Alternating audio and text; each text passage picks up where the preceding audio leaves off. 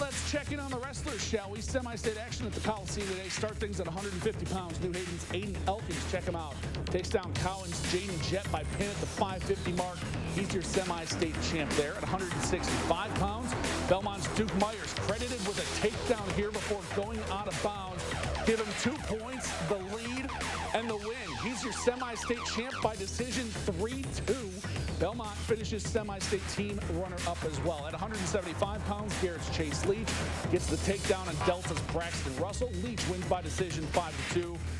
And last but not least, how about the big boys? Heavyweight action. Bluffton's Juan Cruz gets Snyder's Ethan Dodson to the mat. Cruz wins by pin at 442. He's your semi-state champ.